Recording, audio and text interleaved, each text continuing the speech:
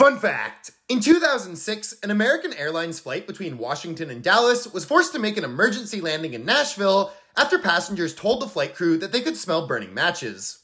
Once the plane had landed, the passengers were immediately evacuated and placed in a secure screening area set up by the FBI. The luggage hold was emptied and bomb-sniffing dogs were sent onto the plane. The dogs ended up finding a number of used matches under one of the passengers' seats, and the FBI brought the woman who had been sitting in that seat in for questioning, where she admitted she had been lighting and blowing out the matches in an attempt to cover up the smell of some very stinky farts she was having. The woman wasn't charged with any crime, and she was never publicly identified, but she was banned from flying American Airlines for life.